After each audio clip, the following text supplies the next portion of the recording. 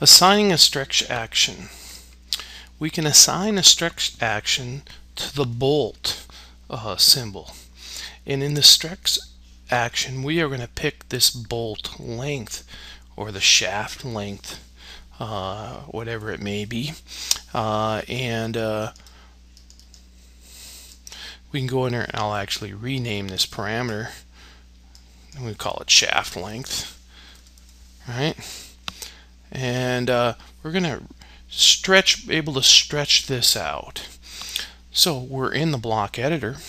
We're going to go over to our block authoring palettes. We're going to make sure that we click on the Actions tab. In the Actions tab, we want to pick the stretch action. I click on the stretch action. It says select parameter. The parameter that we're going to work on is this one right here, the shaft length. And then next, what it says is specify the parameter point to associate with action. And in this case, we're going to hover over our endpoint over here on this one here. And this is the one we're going to start with, so I'm going to pick. And then our next one says specify the first corner of the frame. In this case, we are going to pick an area up here. We're going to start up here, and we are going to specify a frame, a stretch frame. So I'm going to pick here, then I'm going to come down and I'm going to pick out here. Okay. And then next it says select objects. So we're going to pick the first crossing point of the crossing window. So I'm going to start up here. I'm going to pick, and I'm going to come down, and I'm going to pick. So everything that I want to stretch is in this crossing window. And you notice how the crossing window is highlighted in green.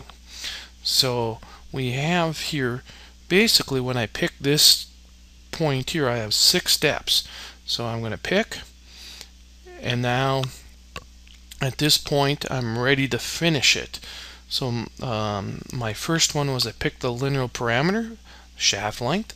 The second one was I picked over here in the corner to pick the point for the parameter point. My third one is I picked up here to the left, and the fourth one down here to the bottom right. We picked the overall frame, and then inside we picked a crossing window. And so in here then we got the crossing window, and we are ready then at this point to hit enter, or I can hit the space bar. So I'm going to hit enter, and I have now created a stretch action. Now I just saved the block. Now I'm going to go in and test it. I have it in my drawing. I click on it, I grab it, I stretch it out. I say I want it to be 6, and it stretches out to 6. So I've just tested my drawing. I could also test it in the block editor.